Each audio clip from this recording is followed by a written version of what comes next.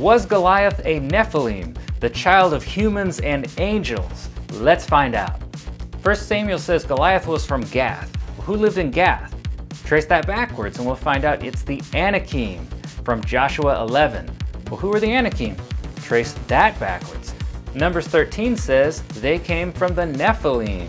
Trace that backwards. Genesis 6 says they're giants. The oldest tradition states that they were half God, half human children of fallen angels and human women. A strong case can be made that this is Goliath's lineage, and it's the key to understanding the conquest. King David tracked down the last of the Nephilim, which included Goliath and his brothers.